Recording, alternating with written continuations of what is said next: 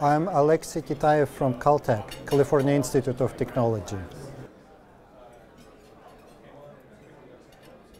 Now I'm interested in quantum gravity. Well, quantum gravity is extremely hard and I don't even hope to solve it.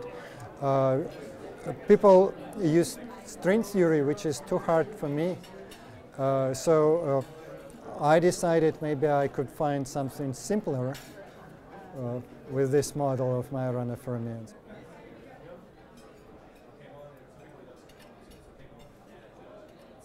The SYK model is a model of interacting fermions. There are n Majorana fermions that interact with each other in a certain way. And the original model was proposed by Sach-Definier in 1992, but it was a somewhat different model, more complex. And before studying it again, I tried to simplify it. And this way, it was easier to calculate more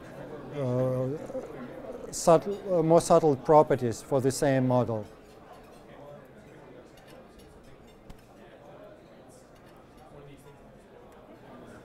Throughout my career, I've been successful inventing toy models, some simple models that capture important features of a more complex problem. And I did that with a so-called Toricode model, a honeycomb lattice model, and this time with this new model. So I wanted to capture some very basic properties of a black hole, in particular this relation between the surface gravity, it's a geometric property, and temperature.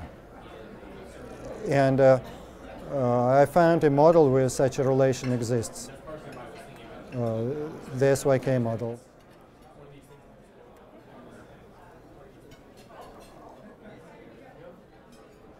I was working on the problem of quantum computing, in particular how to make a protected quantum memory and a fault-tolerant quantum computer. And I'm still interested in one problem I studied before quantum gravity. It's about topological quantum systems, many border systems that exhibit some properties related to topology.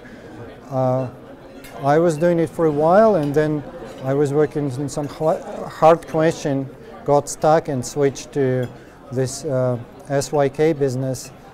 But I may eventually return.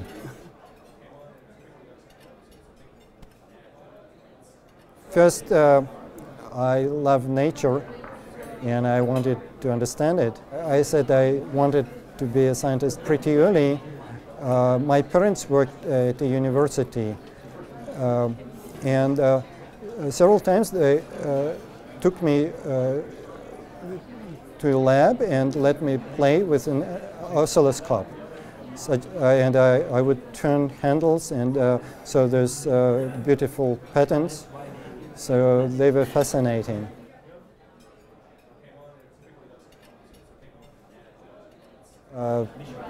Admire many scientists. Perhaps